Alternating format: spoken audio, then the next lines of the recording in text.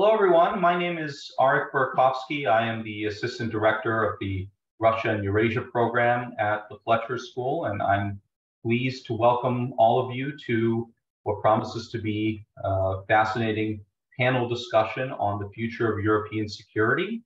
We're delighted today to collaborate with the Center for Strategic Studies at Fletcher on this event. We have three distinguished panelists. This conversation will be moderated by my colleague, Pavel Luzin. Pavel is a visiting scholar at the Fletcher School during this academic year. He's a researcher of Russia's foreign policy and defense, space policy, and global security issues. He is also a contributor to the Foreign Policy Research Institute, the Jamestown Foundation, and Riddle, which is part of the Intersection Foundation in Lithuania. So, Pavel, the floor is yours.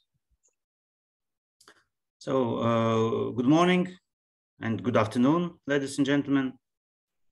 So, it is our pleasure to see so many of you here joining with us.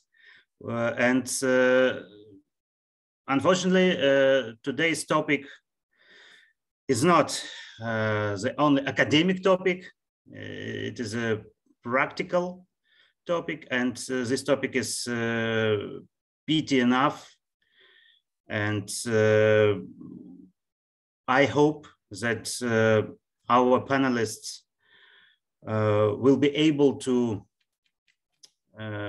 show us some prospect how to increase, to improve the European security in a foreseeable future. And I hope that you will be able to ask them to, I don't know, your questions. And I have to say that our second speaker, Volodymyr Dubovyk, he needs to go in 1 hour. So after speakers' presentations, please give your questions. Just raise a hand, or you may send your questions on chat. But take into account that Volodymyr Dubovyk will leave us sooner.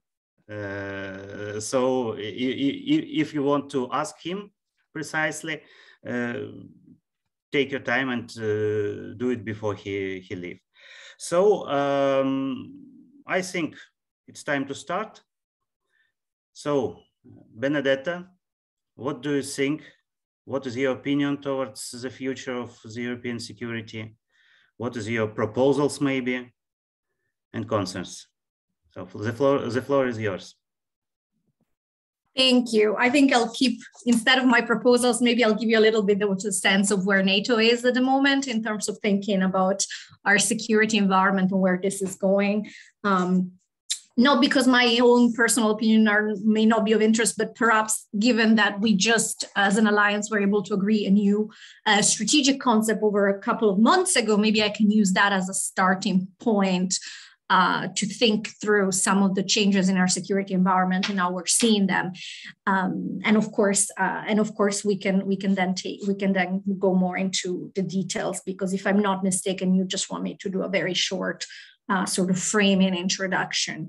So in that sense, I think that your broad question is, how do we see the security environment today? What has changed? And how do we see the transatlantic space and the Euro-Atlantic security space at the moment? And I think the NATO strategy, the strategic concept that was just adopted, is a good starting point to think about that, because well, for once, because it's one of the few documents we have that gives you a one-stop shop into how the alliance is thinking about the security environment, what are the threats, what are the challenges, what are the priorities. So it's a good starting point.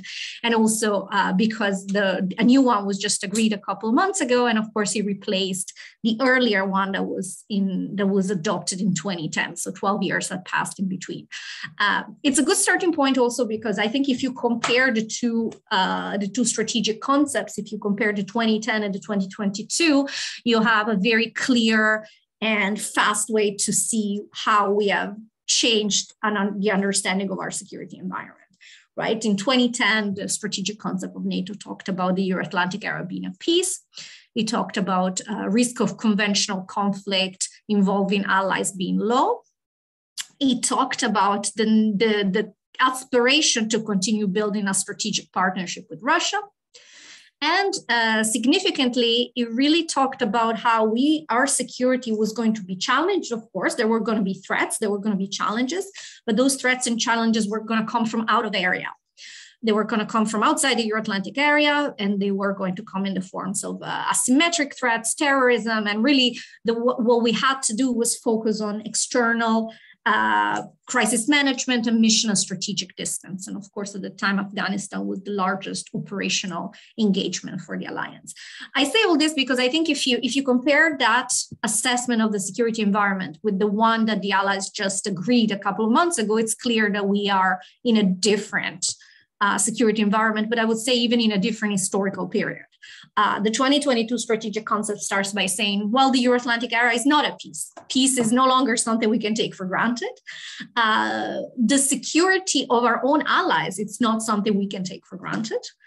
The possibility of a conventional attack cannot be discounted. So we are in a completely different security environment. In a way, you could think about 1989 to 2014, I would say, as our post-Cold War period in terms of thinking broadly about security and about out of area. But all that is gone. We're now in a very different environment, post-Cold War period, if you wish, in which this post-Cold War period is defined by increasing instability, increasing fragility around our neighborhood. It's defined by a conventional all-out war being waged at the moment in Europe because of Russia, of course. It is, of course, also defined by the fact that the notion that Euro-Atlantic space is an area of cooperation and shared principle has been blatantly disregarded and violated several times at least over a decade by the Russian Federation. And today we are really in a new security environment in which the rules and principles of the European security order will have one way or another to be redefined or reaffirmed going forward. So I think that's a very systemic change. We go from an assessment that the Euro-Atlantic area is at peace and that our main threats and challenges will come from out of area to a very different environment, one in which we say that we need to deal with persistent instability, recurrent shocks, a more dangerous and competitive environment. And in light of that, we have to reset ourselves for a capacity to do collective defense. And this is, of course, something that as an alliance we started doing in 2014, and we can talk more about that. But the point is that the emphasis is really shifted and back to collective defense, back to strengthening our ability to do deterrence and defense, back to the ability to shield every inch of allied territory and to prevent an attack on allies.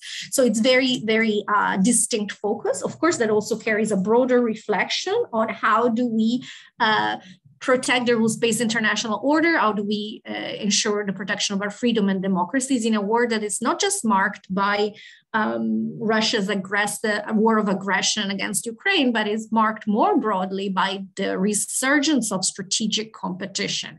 And that is beyond just the behavior of the Russian Federation in Ukraine or the behavior of the Russian Federation in general. It is really about assertive authoritarian powers more deliberately pushing back against the rules-based international order. It is about being contested across the spectrum, from the cyber to the hybrid, to the economic, to the political, to the ideological.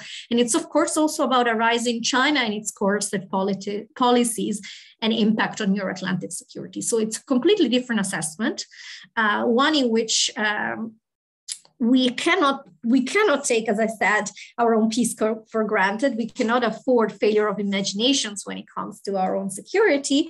And that's why really as an alliance, the priority has been in recent years, and of course this has been accelerated since February, how to bolster our deterrence and defense posture. That means concretely more troops, strengthening, thickening our eastern flank. Of course, you've seen that we've gone from 4 to 8 multinational battle groups, increasing the aerial assets, investing in air defenses, really investing in a multi-domain, high-intensity fighter concept so that we are prepared and we are able to credibly defend and deter against all types of contingencies. It's of course also about how we need to continue investing more in defense. And that's of course not just, that's something that applies more on this side of the Atlantic, but in general is how we need as Europeans to do more for our own security and defense and for our neighborhood. And that involves investing more, spending more in defense, investing in our own resilience, strengthening our own ability to protect our own critical infrastructure, minimizing our strategic vulnerabilities and dependencies, and of course, today it's about energy dependency on Russia, but tomorrow it may very well be about making sure that we're not dependent for critical assets, technologies on China, for example. So it is a very broad, overarching strategic mindset shift, I would say, that you can find in the strategic concept, but more broadly that I think is going on at the moment, hopefully on both sides of the Atlantic. Of course, there's still work to be done, but I think the starting point is the recognition that some of the peace dividend and some of those privileges that we have been able to take for granted over the past few decades, especially as Western Europeans, are no longer on the table. And that requires a much more deliberate investment on defense and a much more deliberate understanding of how we can compete in a world of strategic competition and prevail against aggressors. So I think that's a little bit the broader strategic thinking behind what's happening in the alliance. And that's all for 5 minutes, but of course, happy to go more into the details of how we're doing that on the different files. Yes, thank you very much. Towards questions, we will ask them after all the speakers will do their presentation, but you may raise your hands because it will be in order. The first hand, the first question. Thank you, Benedetta. Vladimir,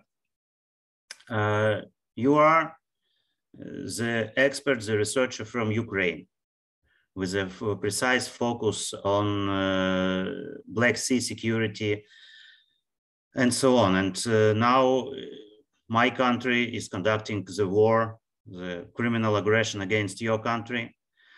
And this aggression is destroying Ukrainian security and Black Sea security and eastern flank of NATO security and so on, global security at all. So what is your thoughts about all these things, about the future of the European security? Thank you, Pavel, and thank everyone who was involved in organizing this event.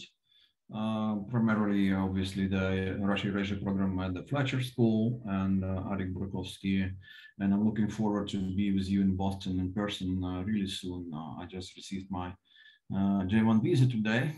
I'm in Warsaw in Poland now, and because American embassy in Ukraine is not issuing visas, but that's a little technical detail. That's what happens when you have a war in a country. And I'll be flying over on Sunday, and in next week, we'll be taking part in some events in person in Boston, hopefully. So answering your question that you just had from me, Pavel, I would say that not only this war is destroying our security, it's kind of destroying Russian security and Russian future in many ways, definitely altering that future in many ways. In terms of Ukrainian security, actually, I think ironically enough, Ukraine might come up stronger out of this because there is a major consolidation here in Ukraine. The political nation that we had prior to February 2022 is now stronger. The people are more united, there's more resilience, there's more of this consolidation and so on. Obviously, we have terrible destruction of our economy and infrastructure and so on. But in terms of a long-term security, Ukraine might even got stronger because we also have very experienced and mature and now well-trained military. We're also getting a lot of assistance from the West and nuclear, I mean, not nuclear yet, but maybe at some point, weapons supply as well, and moving to standards, or NATO standards, frankly. So in many ways, when someone who turns 70 today says that Ukraine is a de facto NATO member, it's probably true. We are a de facto NATO member, but he only has himself to blame for that. So that Ukraine is moving so quickly towards being so advanced in interoperability with NATO and using NATO weapons and using NATO tactics and learning so much actually from various trainers and so on. But security, longer-term security is an interesting subject here, obviously. And I actually have a bunch of very concrete questions I was forwarded prior to this event. So I'm going to actually address some of those. I'm a disciplined guy, you know, if I had quite a list of questions, I have to address them. But in the longer term, Ukraine's security, of course, needs to be organized somehow differently to what it was prior to February 22, because after all, it didn't work for us. I mean, whatever it was, and basically it was a lot of nothing. Budapest Memorandum, we learned quite quickly, it's not working. So when we're looking for some kind of security arrangement for the future now in Ukraine, we don't want Budapest Memorandum 2. We want something more feasible, more efficient, more prudent that will help us to withstand the future Russian invasions and attacks. Of course, we're not quite done with the current one, but we understand that the nature of Russia's attitude towards Ukraine will hardly change even after this war is over, and there'll be more invasions, there'll be more attacks, and there'll be more offensives, and we need to be more mindful and better prepared and work with our allies and our friends in the West in terms of preparing Ukraine better. So we will continue, we understand, receive military assistance from various allies. The first question actually on the list of my questions is, how long might the willingness of the West last to provide military assistance to Ukraine? I think it might last for a long time. I think there is an understanding that the Ukraine's war against Russia, defensive war that Ukraine wages, is against Russia is something that is of interest and in interest and of broader Euro-Atlantic space, and that's why Ukraine deserves to receive military assistance. What kind of military assistance? That's of course open up for debates because it's very much a debatable issue. What does West want as the end game of this war? What is the defeat of Russia, or what is the victory of Ukraine? How do you define it? Can you actually get there? Can you achieve it? Because there are all sorts of different shades and types of how you can define defeat or victory. But there is clearly an understanding that that people are trying to teach Russia a lesson, and they're trying also to help Ukraine to withstand this aggression, and therefore there will be some military assistance. But what kind of assistance, what scale, how long, we'll see. Apparently, at some point of time, of course, there will be some tiredness about giving too much weapons to Ukraine, given too much financial assistance to Ukraine. There might be some people who are disappointed about sending too much money to Ukraine, and we are already hearing these voices, including the United States and so on. But we'll see how it goes, and NATO will continue to play an active role. I mean, of course, it was a major wake-up moment for NATO, and I think NATO have done really well in terms of addressing this current Russian aggression. For what they have to do is to provide security, obviously, for their eastern flank members. And that's been, there've been some dramatic steps and shifts in that particular respect. We'll see where it goes, but of course, NATO is much stronger now, much more mobilized, energized, and basically alert in many ways than it was prior to February 2022. So, I mean, even after 2014, I remember people were joking that there should be outside of NATO or HQ, there should be a monument to Mr. Putin because he actually gave a new life and a second breathing moment to NATO. But ever since February of this year, of course, I mean, maybe we should multiply and put more of those monuments, because NATO is now very much re-energized in many ways. And of course, there are new members joining, and that's another question, like how would Russia react to Sweden and Finland joining NATO? That's an interesting question, because apparently Russian political class is not alarmed by this. I wonder if Yury would like to address this question as well in his presentation, but this is interesting because, after all, it tells us that whatever Russia was telling prior to February, that they don't like expanding NATO, I mean expanded NATO on their doorstep. It probably wasn't about NATO, it was primarily about Ukraine. So when Sweden and Finland joining doesn't alert much or alarm Russia, but whatever very remote possibility for Ukraine to move closer to membership was something which was alarming to Russia. So, but I assume that, of course, there will be a future of NATO's open door policy will remain the open door policy. And Ukraine will continue knocking on that door. I mean, we're not naive. We understand we're not having any clear opportunity to proceed along this path in any coming immediate future. Well, there is some politicizing of this issue, obviously. As you probably know, some of you, that several days ago, Zelensky actually formally submitted this application to join NATO, but most of us understand that this is primarily more of a domestic political issue in many ways, and also one of the levers to apply more psychological pressure on Russia. Because as we remember, prior to February 24th and in the first days of this massive invasion, Zelensky actually indicated that, well, we are willing to make a statement that we're not going to become a NATO member, or maybe even assign some kind of a binding agreement. But since the war, this last 7 months, situation has changed. And actually, the longer term opportunity for Ukraine to join NATO in the future is back on the table. We're even hearing from Washington now, people saying that, well, who knows? I mean, maybe Ukraine should be considered as a potential member. And that's one of those unwanted implications and unwanted results for Moscow, for Mr. Putin of this war. And he's getting many of those. And one of those is that, well, the idea that Ukraine should become a member of NATO one day in the future is back on the table. What can bring to the end fighting between Russia and Ukraine? I think liberation of Ukrainian lands. And of course, frankly, I can say that there are discussions within Ukraine and with our Western allies what that would mean. Are we trying to go back to the borders of 1991 or let's say pre-February, pre-spring 2014? Are we trying to return to what had been our borders with regard to before February this year? There are discussions, and frankly, of course, there are offensives that the Ukrainian military is undertaking in various directions. And we all hope in Ukraine that there will be successful offensives, even though they cost us a lot. The price is steep. We're losing our best and the brightest, our defenders, Ukrainian armed forces, but they're moving forward, and there is a high morale in the country, and there is no appetite for concessions whatsoever. Or sociological polls are showing that Ukrainians, of course, are tired of the war.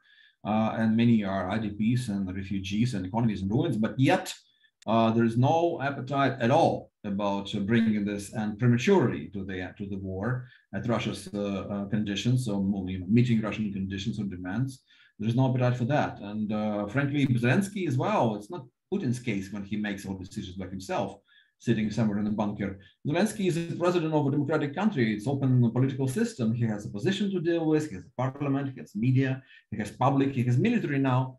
None of them that I've just mentioned would be too happy if President Zelensky, imagine for a moment, decides, okay, I'll sit down and sign some kind of a peace deal with Russia tomorrow or before the end of the week and give them some of the Ukrainian lands. That would quickly lead to his ratings, decreasing rapidly, because right now, of course, his ratings are up in the sky, but he would be very unpopular very soon if he does so. So that's another issue here. So he's limited what he can do, and most finally, I think on the final questions in my list that I have in front of me, and I'm looking at it now, there is, of course, a risk of hostilities spilling over beyond Ukraine and Russia.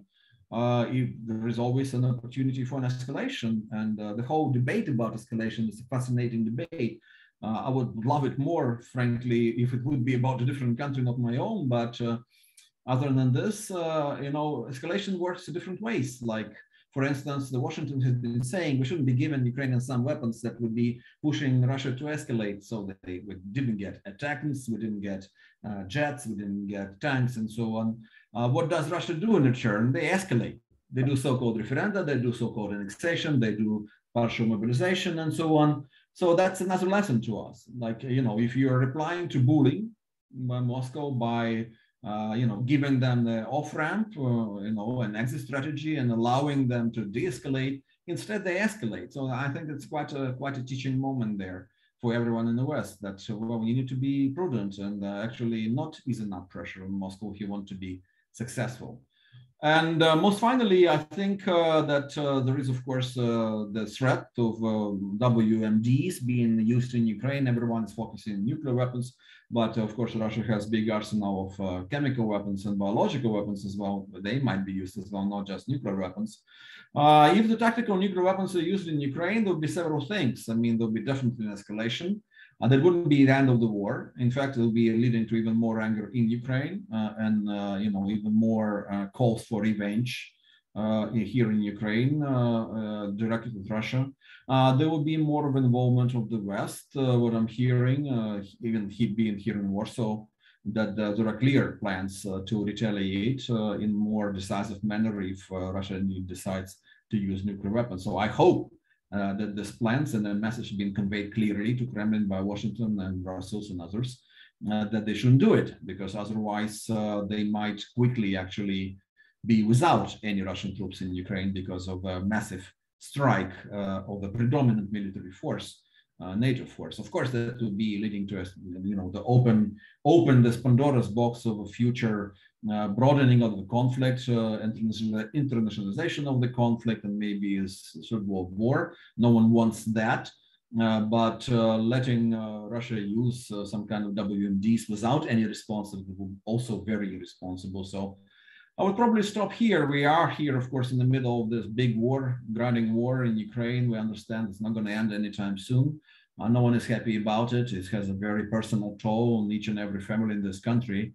But thinking about security long term, there might be, like I said at one point already today, surprisingly, paradoxically, some benefits and some positive implications for Ukrainian security as we go forward. Thank you, Volodymyr. Yes, you draw not so optimistic prospects for all of us. Yes. So, Yury, you are also visiting scholar here in Fletcher, but recently you worked in Russia, in Russian academia for many years.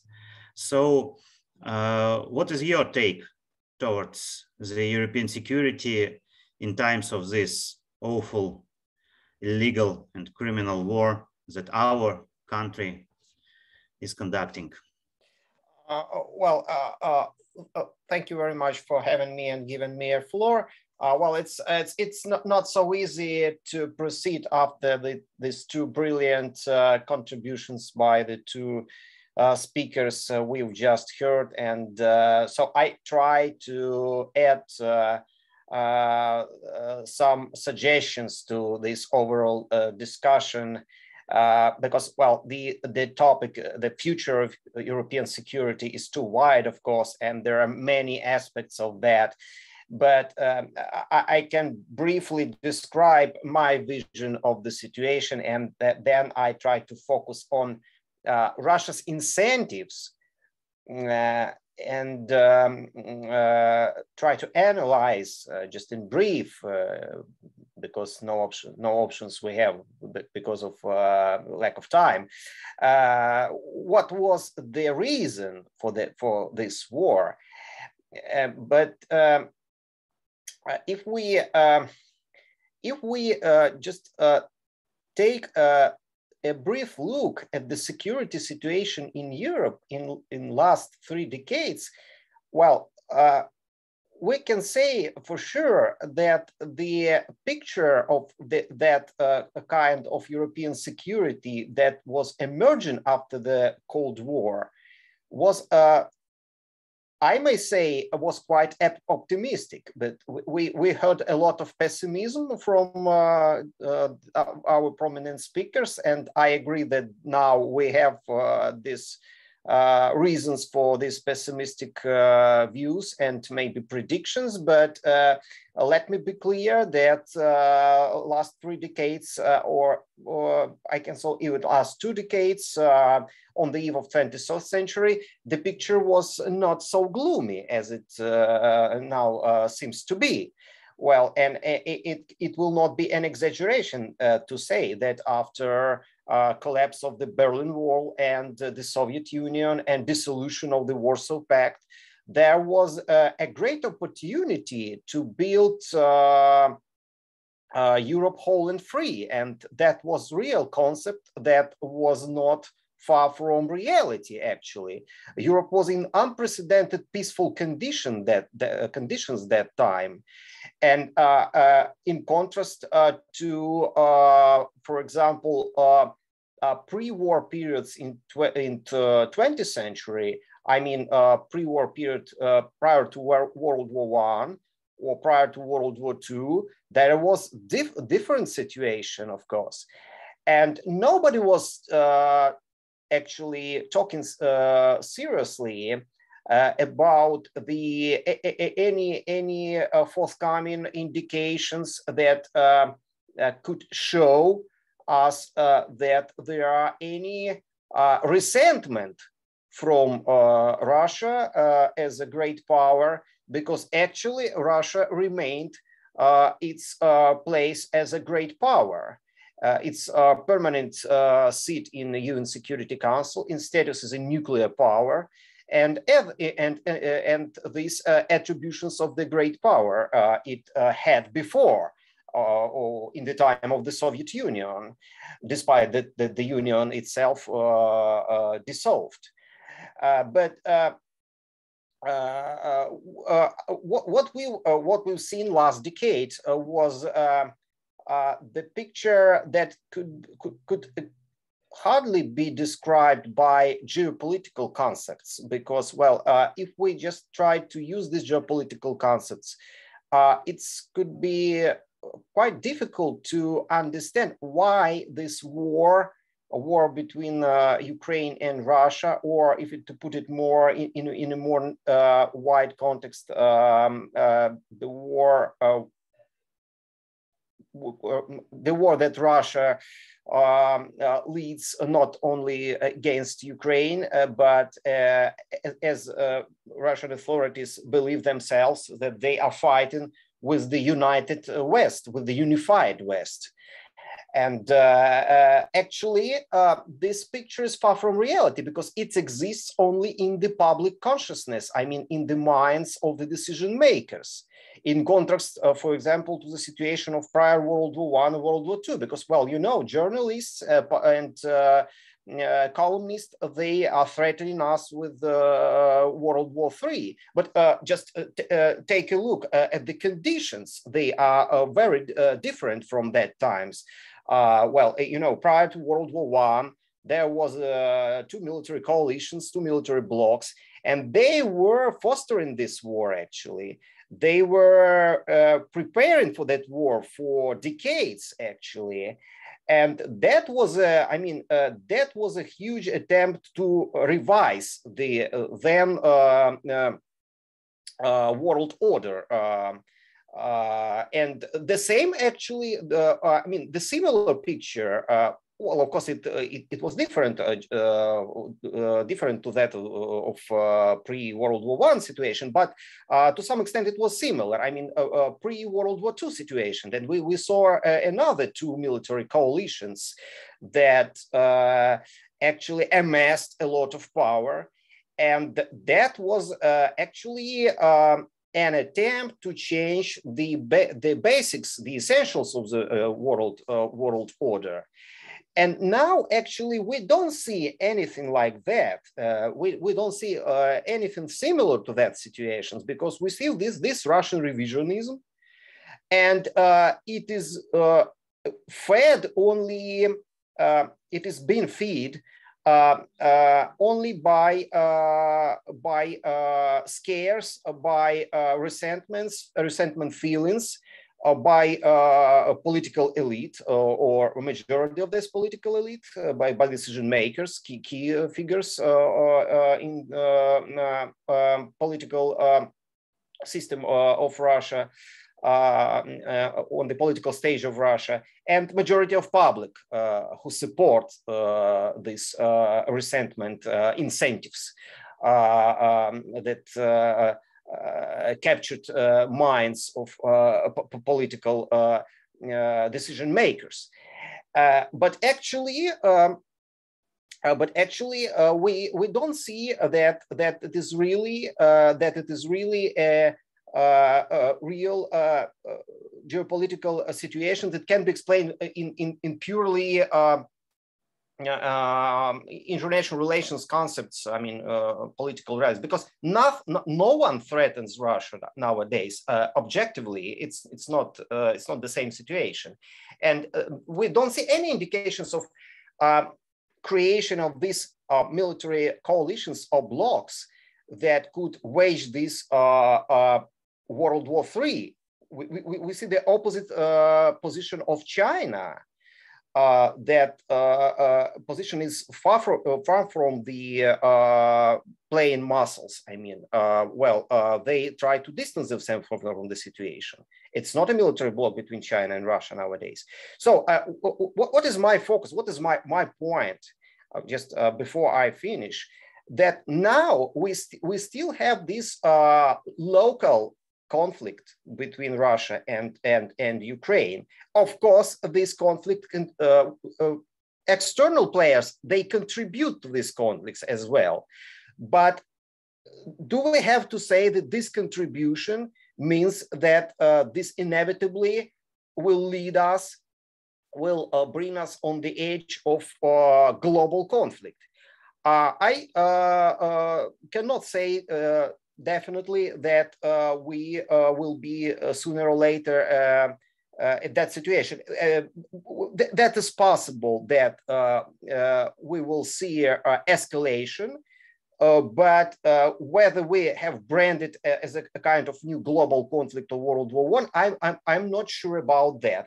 Well, I have, of course, much to say about that, but unfortunately, lack of time. But if you have any questions, I'll be glad to answer them during our discussion. Thank you. Thank you, Yury. Thank you, all the speakers, for being sharp. And so let's turn to Q&A session. And as a moderator, I'm going to take my privilege and to open the first round of questions. So I do have a couple of questions to you, Benedetta. My first question is, how long, in your opinion, might the willingness of the West to provide military assistance to Ukraine last? And my second question is, how is NATO's approach to China now changing? And in your opinion, could NATO play a role in the Indo-Pacific military balance? Because I know you were engaged into Asian Forum for Global Governance program, so maybe you have a take. So the floor is yours. Thank you, and I'll be brief. I'll start with China, and then I'll move on the second question about how long do I estimate we're going to maintain and sustain support to Ukraine. So first on China, I think that we have to start by saying that there's been a substantial evolution in how the alliance is looking at China. If you would have perused allied declarations and policies before 2019, you would have been hard pressed to find the word China. For example, the 2010 strategic concept didn't mention the word China with a single word. It simply was not there. But a lot has changed in the last few years. At the end of 2019, for the first time, NATO brought China on the table, and allies talked together about, at the time they were talking about the the impact of China's rise on Euro-Atlantic security, and challenges and opportunities. That was the frame in 2019.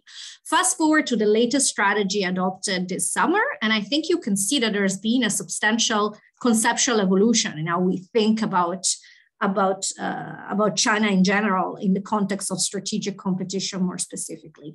And here we are with being very clear at the beginning that NATO at the moment doesn't frame China as a military adversary. That's very clear in the strategic concept.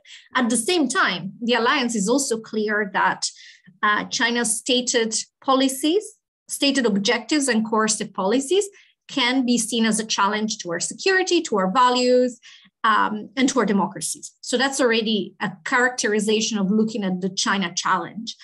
Moreover, there's a description of what these activities are, from hybrid cyber activities to, I would say, assertive military modernization with relatively lack of transparency, lack of engagement in arms control. There is, of course, a specific reference to leveraging economic heft and strategic dependencies and utilizing them in the context of exerting global influence. So there's a description of some type of behavior that is seen as potentially challenging to the alliance. There's a reference to the PRC as posing strategic challenges. So that's very important to Euro-Atlantic security. So there is a really big, I would say there's a big shift here. And that doesn't mean necessarily, to go to your question, that the next logical step is for NATO to expand and, let's say, have a military footprint or presence in Asia Pacific. That's not necessarily the next step. The next step and what we're doing now is situational awareness, consultations, intelligence sharing, building a common picture, building a transatlantic convergence over how we approach this challenge. That means increasing our resilience, building our preparedness, working with like-minded partners, including in the Indo-Pacific, investing in cybersecurity and cyber defense. So there is a broad set of things we are doing that are about increasing our resilience, increasing our preparedness, having more transatlantic convergence when it comes to the China challenge in the context of strategic competition. So I would say that that's probably one of the most interesting transatlantic conversations to follow when it comes to the future transatlantic security. So I think a lot is happening. Then on your second question, which is how long, if paraphrasing, how long will the transatlantic alliance, but you mean individual allies as well, continue to support Ukraine in exercising its right to self-defense? Benedetta's personal opinion, my 2 cents, if we know what's good for us, and I think we do, we will support Ukraine for as long as it takes. Because we are very clear, I think, or if we're not, we should be extremely clear about the stakes here. Of course, from Ukraine's perspective, this is a war. This is about self-defense. This is existential. This is a war of necessity against a brutal and unprovoked aggression. That's absolutely clear. And the credit for the incredible advances on the field goes entirely to them. At the same time, I think we should be very clear that what happens in Ukraine is not just about Ukraine. It's about the European security order at large. It's about the rules-based international order. In a context of strategic competition, we can very well imagine that everybody else is watching and studying how are we reacting, how able are we to be resilient, to be strong, to be credible. I could go on and on, but if I want just to make it short, if we understand the stakes, and I think we do understand the stakes, we will continue to support Ukraine by continuing to isolate the Russian Federation, by supporting sanctions, by providing the military assistance that is absolutely necessary to continue consolidating the extraordinary gains we're seeing over the last days and weeks. And I think we will do that for as long as it takes, because let's be very clear, we can have different conversation, and there is a very interesting conversation to be had about what does victory means, what does day after means. We can have all that, but there has to be a strategic defeat, because in 2022, it has to be very clear that you cannot invade your neighboring country and wage a brutal war of aggression. That has to be, I think that lesson has to be learned. for us to be all able to move forward towards a European security order that is peaceful and stable. If we don't do that, I don't think there's peace or stability for us or for Ukraine. So this is my personal opinion, just to be, but I also think it reflects very well the political momentum. We will support Ukraine. It will be difficult, but it will not be difficult. It will, and the Secretary General has been saying this, I think, very clearly. We will pay a price in terms of inflation, in terms of public protests, but the price we're paying is nothing compared to what Ukraine is paying. They're paying with their lives. We have to pay with our remaining steadfast and making some sacrifices. I think it's entirely worth it. So yeah, that would be my 2 cents. Brilliant. Thank you, Benedetta. So, Vladimir, my questions to you. In your opinion, which countries and regions in Europe are most threatened by Russia? Maybe Transnistria, maybe Romania, because of missile defense base in Constanța, or maybe South Mediterranean Sea and countries like Libya that are unstable, or that may play, a tricky game. What do you think here? And my second question is, what could bring about an end of the war? Maybe, as President Zelensky told, the change of power in Russia, change of Putin by someone else, or maybe some political changes in the United States, because upcoming elections in Congress may change the balance between two parties currently in Washington. So what is your opinion here? Yeah, I'll be brief. Well, on the first question is in terms of threatening, what regions are threatened, I think it's quite obvious. I mean, first of all, neighboring regions. Second of all, countries of Central Eastern Europe, Southeastern Europe, including Balkans, by the way, in different ways. Some are threatened with a direct military confrontation by Russia, maybe some other by hybrid attacks. For instance, in Balkans, it's more of a subversive operations and so on. In terms of Baltics, it could be a direct attack. It could be hybrid. It could be something like defending rights of Russian speakers in Estonia or somewhere else, something like that. So it could be different. Could be Finland too, easily now. Even though, of course, Finland is a very strong opponent. Frankly, I should say that Russia is weakened now dramatically, so their capacity to wage this kind of war or aggression against anyone else is very limited. I mean, and for that, of course, Ukrainians should be complimented and congratulated and thanked.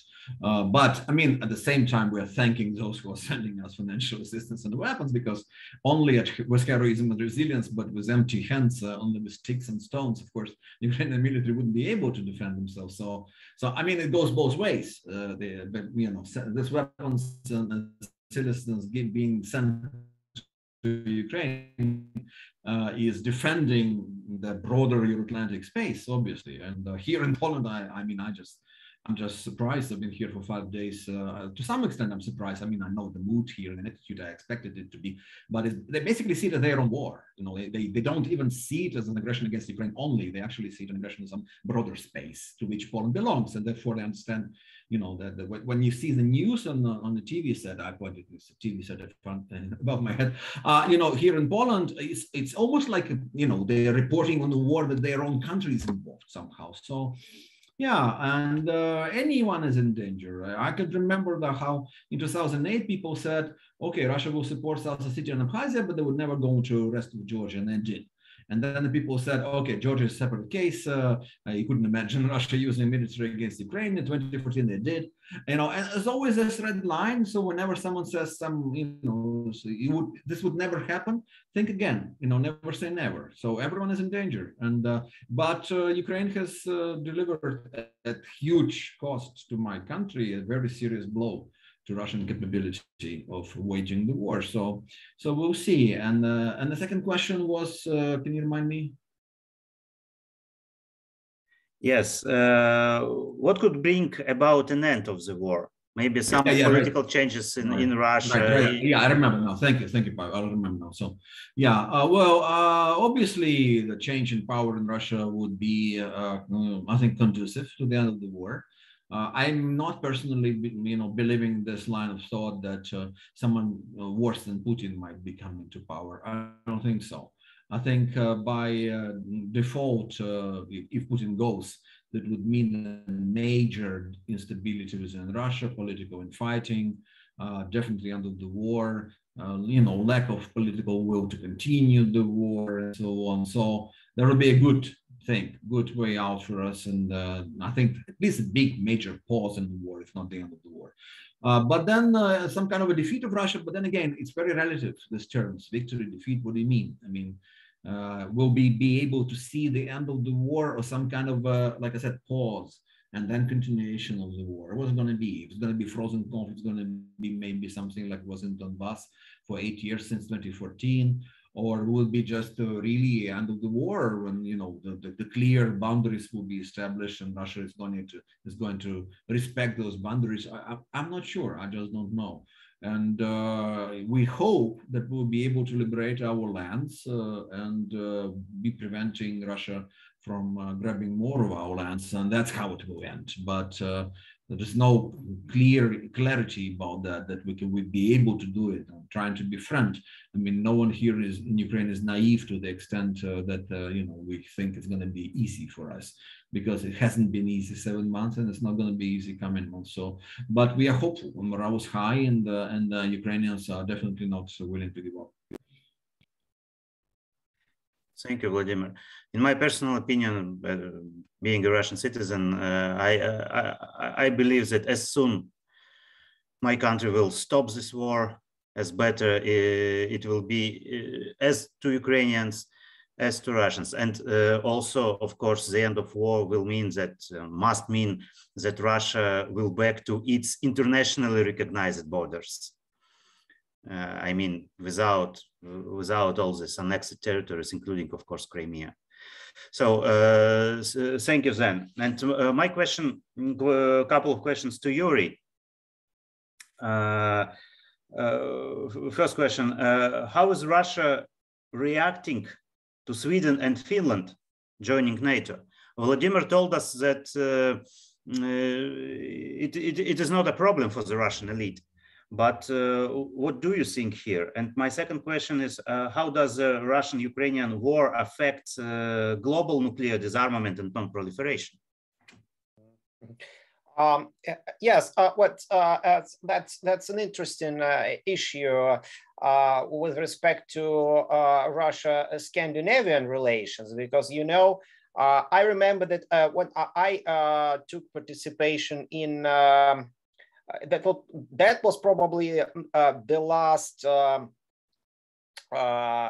event of that kind that took place in pre-COVID conditions. It was 2019, and it was in Finnish embassy in Moscow. And then Finland took its presidency in EU. If you remember that is a rotational basis presidency, and that actually I addressed that questions to my colleagues on both Finnish and Russian side, and what I heard from Russian MFA, Ministry of Foreign Affairs officials, and from Finnish colleagues, but what Russians say. And actually, no one denies that Russia actually was prepared for that step taken by Finland and by Sweden. They were not surprised. And there is a consensus, well, actually, among decision makers that actually de facto NATO membership of Finland and Sweden took place long before their formal accessions to NATO. if we take into consideration that they both signed this so-called host nations agreements with NATO, which gives an opportunity for allied forces to deploy their troops there.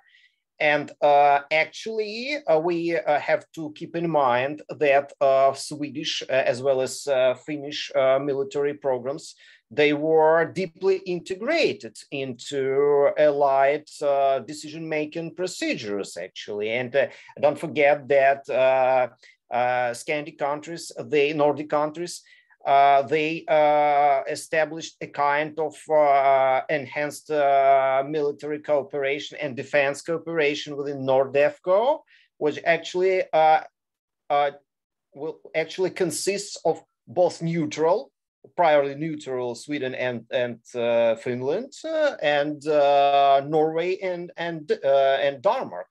Who are the main members of NATO, and that was a good bridge actually to cooperate. So there were a multi-channel cooperation system established between Finland and Sweden with NATO, and actually, well, Russia knew about that very well. The Russian authorities were aware about that.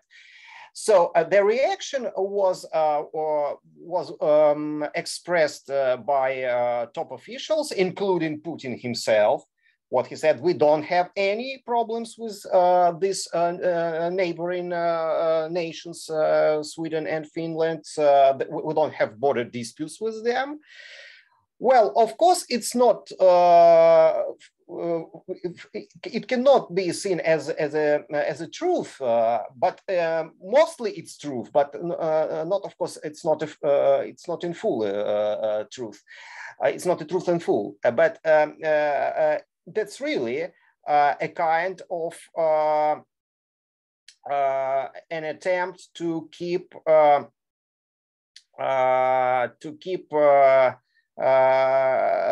Russia's efforts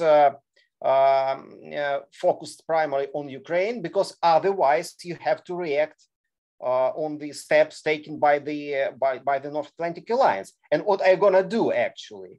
If you if you have problems on the battlefield, and you are obliged, you have to withdraw your troops and military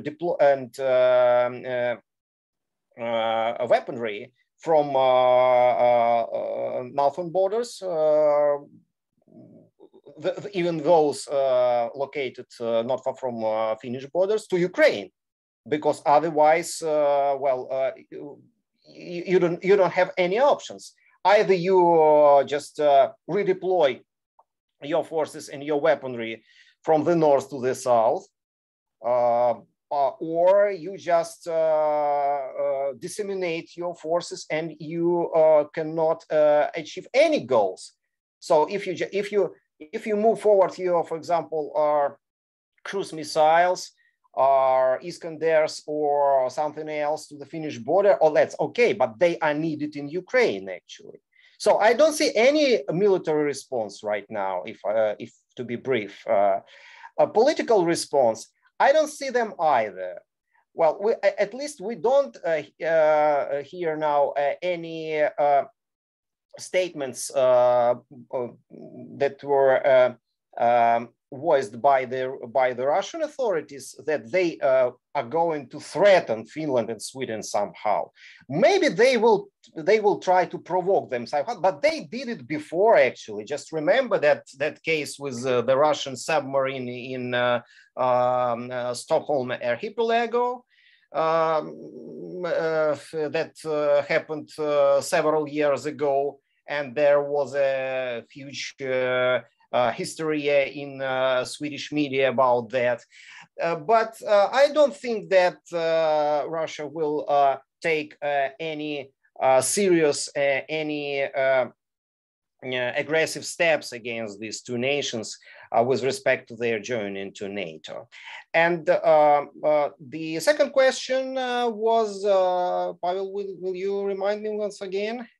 My second question was, how does the Russia-Ukraine war affect global nuclear disarmament?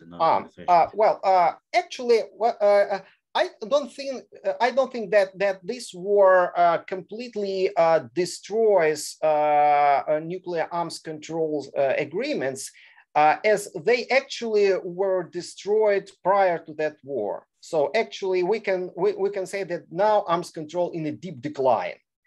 And that happened not because of that war. Yes, of course, this war contributed to that decline to some extent, but actually if the decline was prior to war, can we say that the war itself was just a final accord that buried these arms control agreements under the earth? I don't think so. What we see now, we see that this war actually makes great restrictions on any prospects to find any way out from this situation. So this is a kind of an Endspiel in arms control process across the globe, and especially if we are talking about strategic arms limitations. And so despite the situation on the battlefield, either Russia will take this horrible decision to use tactical nuclear weapons, or either Russian authorities keep their the remainings of the common sense in their minds, and they will not do this. But despite that, in any case, I don't think that we can restore and reverse the arms control agenda that it was like it was even not pre-war period, but like it was, for example, a decade ago. Then where we saw a number of these attempts to move forward on the track of further nuclear disarmament, and this kind of ambitious ideas were voiced, like Global Zero and so on and so forth, and New START Treaty, of course. And we don't see any indications that this agenda might come back somehow in a foreseeable future. Okay, thank you. So let's give voice to our audience. And Nate, he's waiting for so long. And I presume his question is precisely to Benedetta, but Nate, you may ask any other speakers. Unfortunately, Volodymyr already left, but okay, you may ask Yury and Benedetta as well. Well, the floor is yours. Thank you very much, Pavel. First of all, thank you for the speakers. We really enjoyed this opportunity to hear your thoughts. You're right, Pavel. My question is to Benedetta. I had the opportunity to be a part of the U.S. military delegation to NATO from 2017 to 2019. And while I was there, NATO was very much so concentrating on the new NATO military strategy, as well as the command structure. And we've developed both of those things.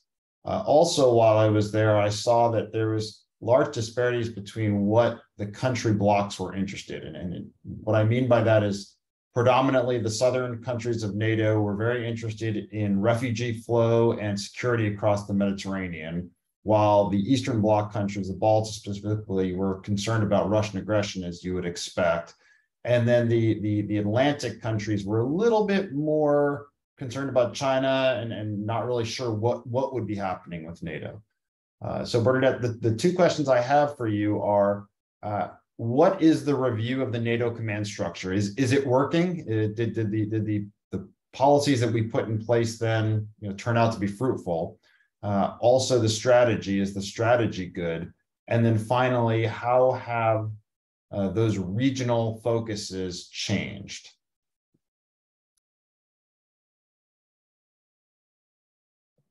Should I attempt an answer? Yeah, okay. So first of all, thanks for the questions. They are obviously very, very pertinent.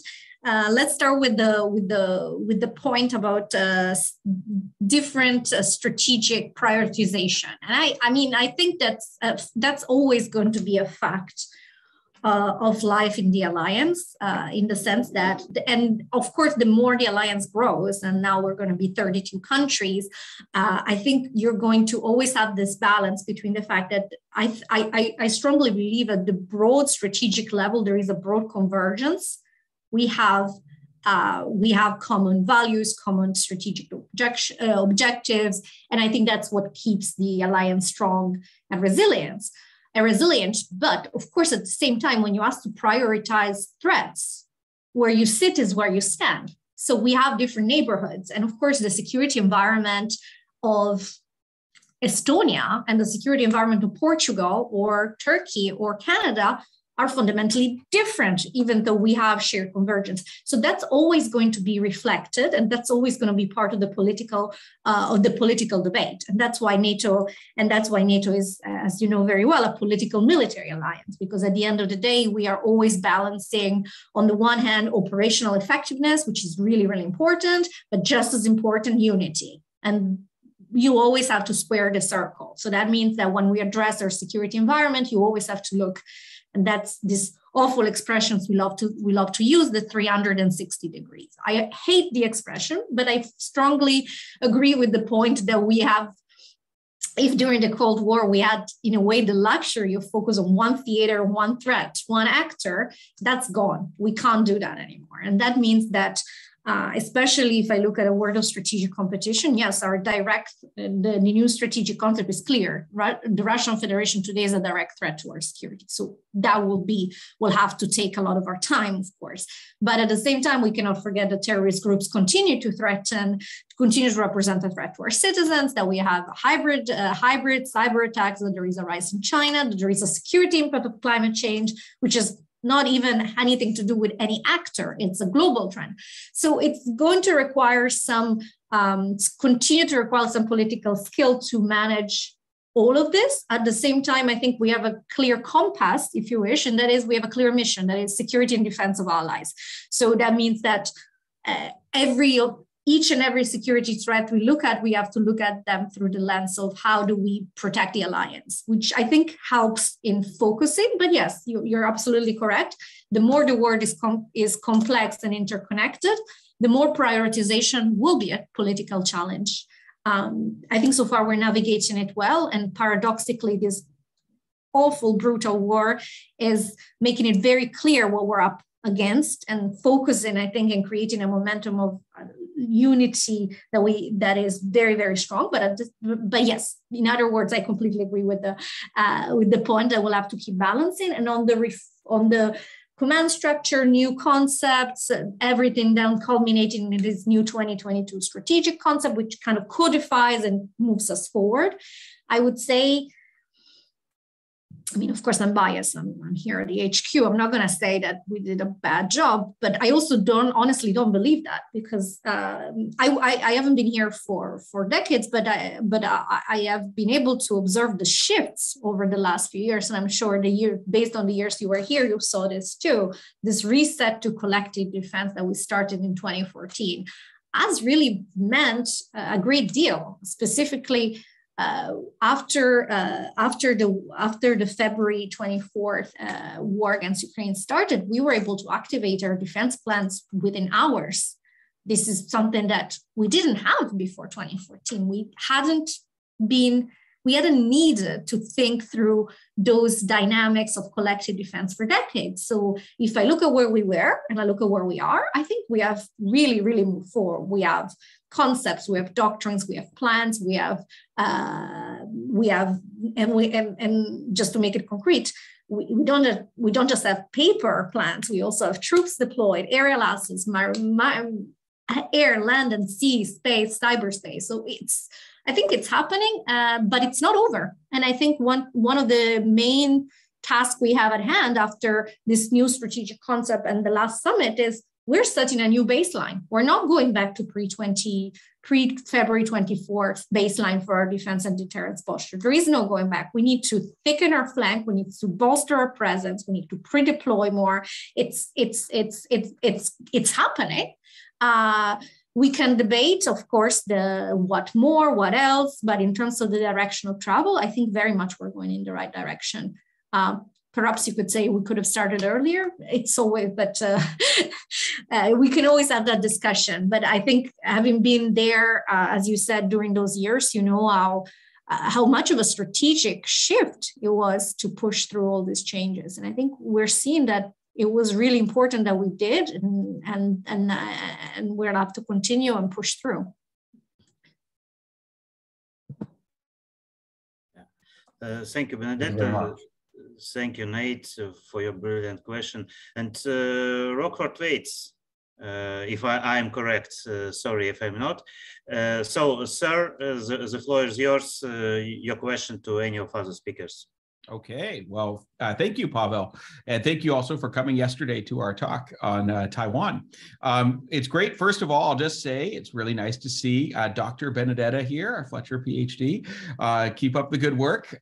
So here's my question. I just have been starting reading this book, The Beginning of, the End of the World is Just Beginning. I'm going to read you, this will only take about 20 seconds. So 2019 was the last great year for the world economy.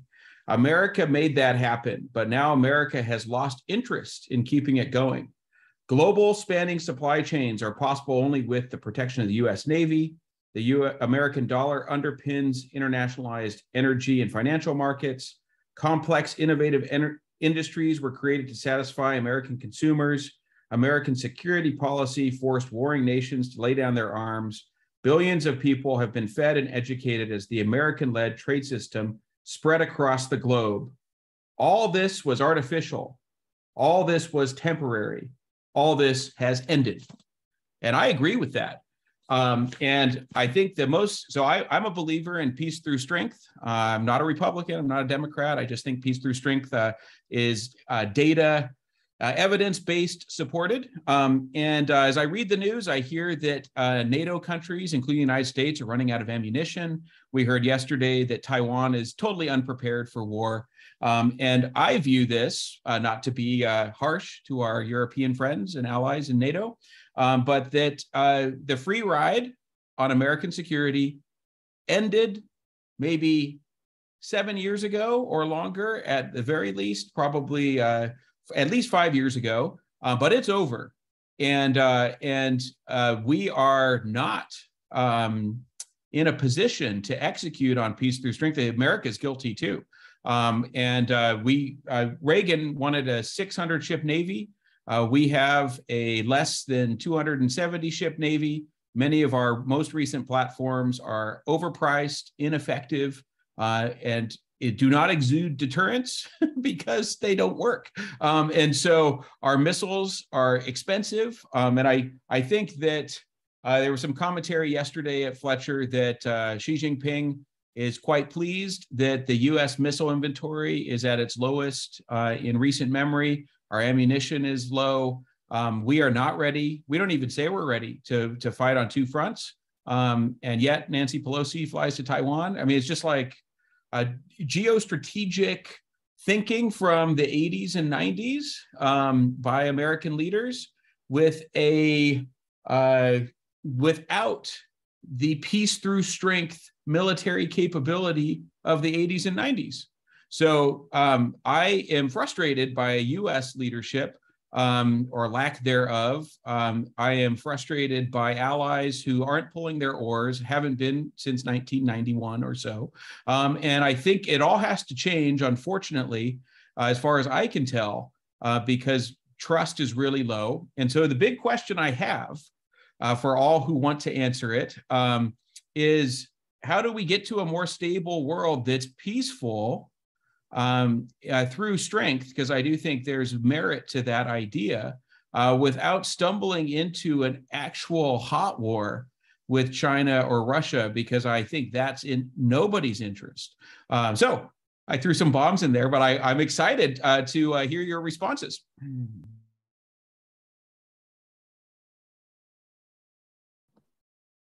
Yeah, thank you, Rocky. Benedetta, the floor is yours.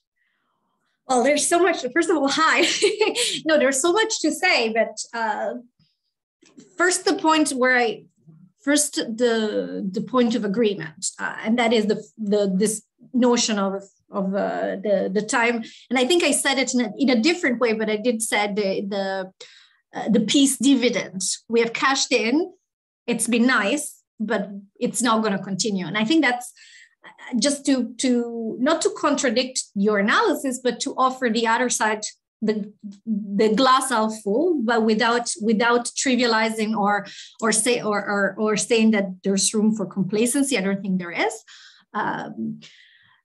But I think what we are seeing, and in a way this process has been really sped up since February, is that the penny is dropping. The penny has dropped. Of course, where you sit, again, your different European countries will be in a different stage, but you are seeing many allies, first of all allies are spending more in defense since 2014.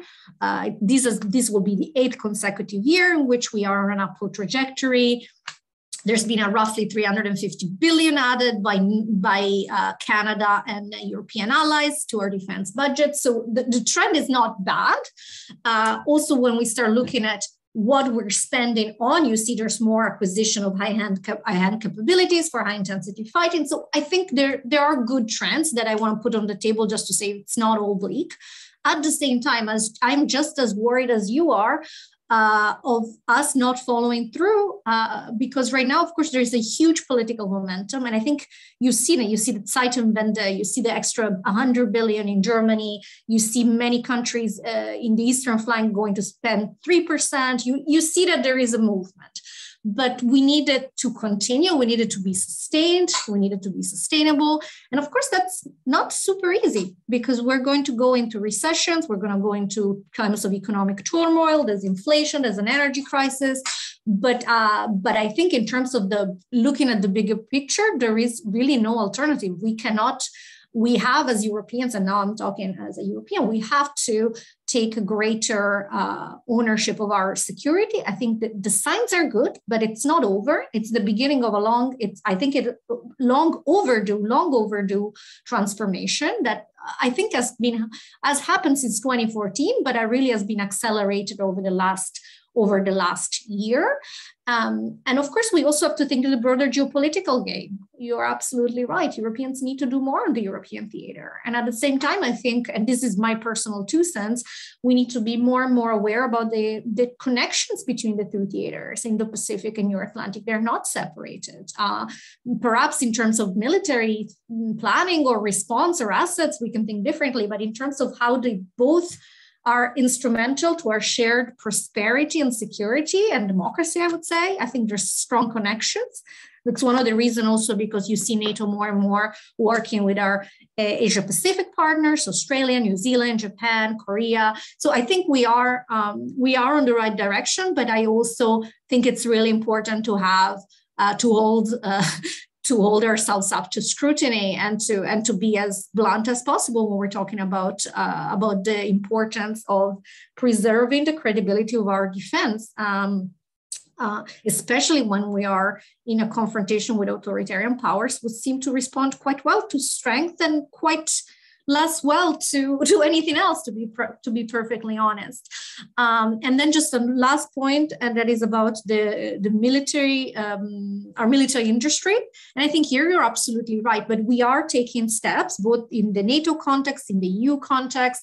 The thinking is we were not mentally prepared for an all-out war in the middle of Europe, going through the type of ammunitions that are used in a week in Ukraine. It's something that we haven't thought through for decades and decades. So we have to think it through. That means also revising some planning assumptions. All of that is happening, but it is also true that our industry is having trouble keeping up with the demand, and stocking and backfilling will be an issue.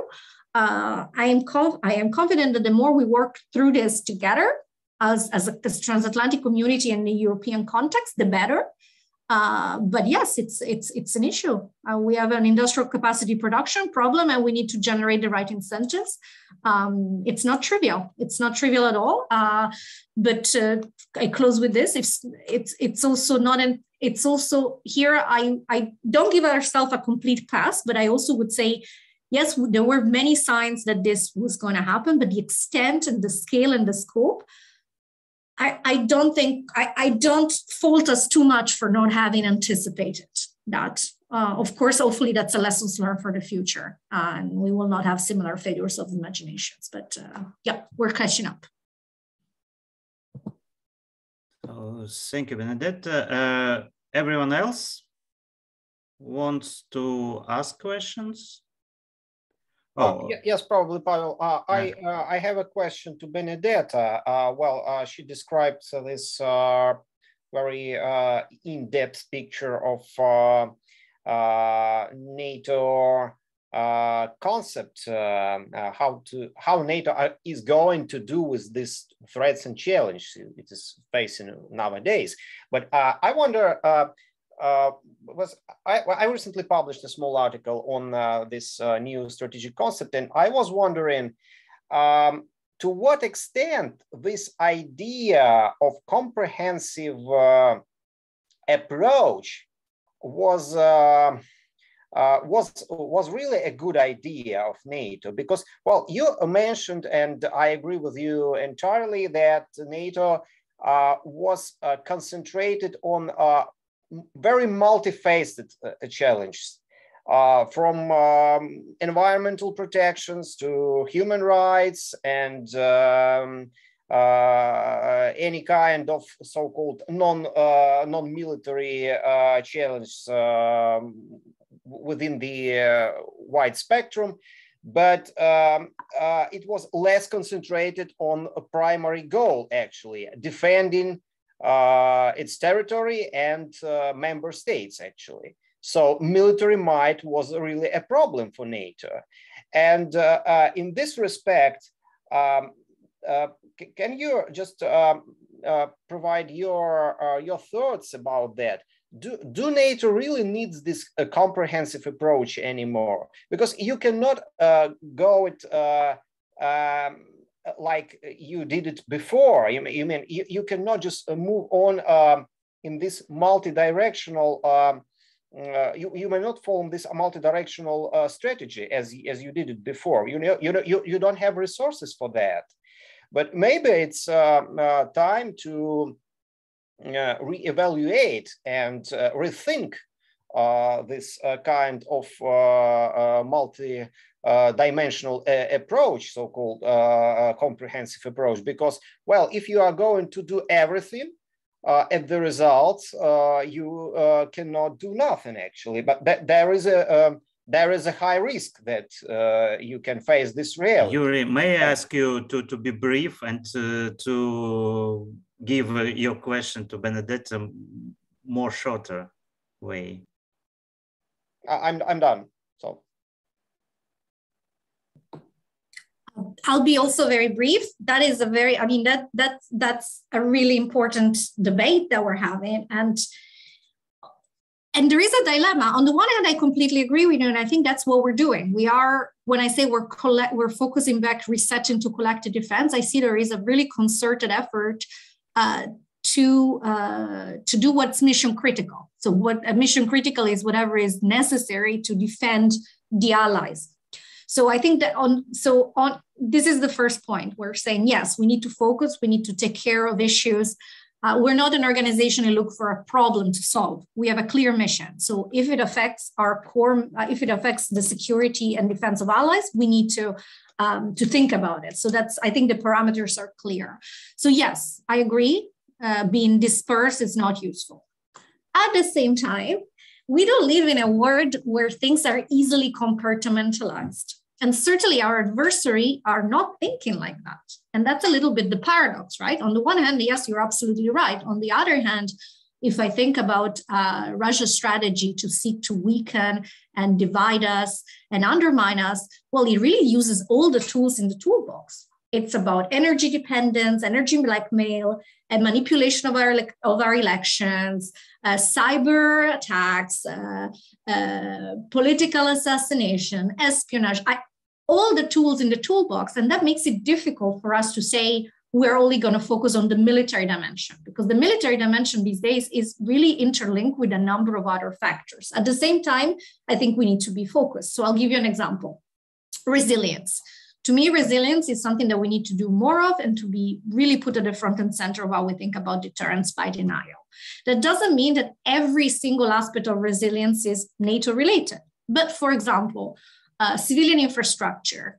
You could say, well, civilian infrastructure has nothing to do with the military or with defense, so leave it only to, I don't know, to the EU. In theory, yes. In practice, 90% of the roads and bridges our military needs are owned by civilian, either by private actors or by civilian ministries. So we can't simply say, well, it's civilian, so we don't look at it. Instead, we have to make sure that that structure is fit for purpose, that meets our military requirements. And of course, when I use roads and bridges, it's easy. But these days, we don't just need roads and bridges. We need civilian satellites. We need 5G. We need secure telecommunications. We need to make sure that our critical assets are not owned by potential competitors that are going to use them against us. So it is really tricky how to draw the line. I think the way we're thinking about it is NATO takes a lead role, of course, on the core, but it serves as a political platform for allies to come together, share intelligence, and forge common policies on the others. So not necessarily always seeing NATO as a first responder, and many times working with others. That's why we're working more and more with the European Union, for example. But the separation becomes harder and harder. And I think the energy crisis that we are seeing in Europe, and it's an unfortunate but very illustrative case studies of how everything is affecting our security. So we have to look at it in this holistic way. But I also take your point. We can't just be doing everything. Otherwise, we have no focus. So that's what we're trying to balance. I don't know if it's a complex question. We can have back and forth for a long time. Thank you very much. And I see that Oleg has a question. So the floor is yours. Thank you very much indeed for this session and the presentations. It's fascinating. I'm wondering to what extent NATO can and does work with third countries. It's not a secret that indeed the enemy doesn't seem to compartmentalize into NATO, non-NATO, and instead they use the avenues in India, Sri Lanka, China, many other countries across Asia and Africa. And I'm wondering if there is a role for the NATO to work to counter those subversive and unfriendly actions of Russia. Thank you. I think that's that's another really important question, of course, about what happens in our neighborhood also affects our security. I think in terms of, I think there's many aspects of this. This one is, I would say, the lead role is taken by individual allies in their relations with countries that are not NATO partners. But at the same time, NATO has a network of NATO partners that is very robust at this point. We have over 37. They go from, as I said, from the Indo-Pacific to Colombia and from Morocco to Azerbaijan. So we do have a network of partners we work with.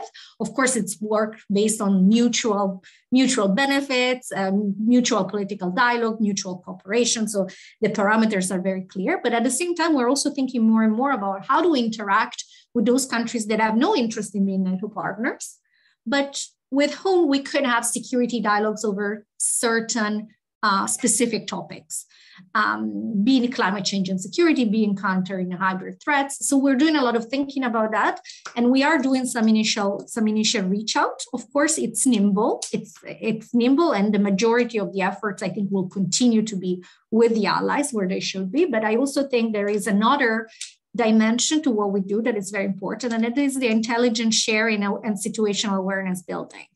And that's something that we've been doing very deliberately and very diligently, I would say, not just with respect to Russia's activities in and around Ukraine before the war started. It was incredibly important, I think, to have NATO as a political platform to share that intelligence and have that conversations prior to the start of the war to get the transatlantic community on the same page. But we also do that sharing intelligence and situational awareness over the broader activities of potential of not just Russia, but also other potential actors, states and non-states who are engaged in malign activities in our broader neighborhood. So even having this platform where you can share the intelligence between the countries, compare notes, see who's doing what, I think that's already a valuable tool. Of course, it's not enough by itself, but I think that's a really important function. And we do that more and more. And we're looking really global in terms of understanding interdependencies and looking at all theaters. And I stop here. So thank you very much, Benedetta. And I presume that it's time to conclude our meeting. And maybe Arik wants to say a couple of words to us at the end. Thank you, Pavel. I think that's all the time we have for this conversation. I wish it could go longer because there were so many interesting things said. Thank you to the panelists, Benedetta, Volodymyr, Yury, for your insights. Pavel, thank you so much for moderating, and thank you to the audience for joining us. Please join me in a round of applause for our speakers. Thanks, everyone. Thanks, everyone, again. Bye.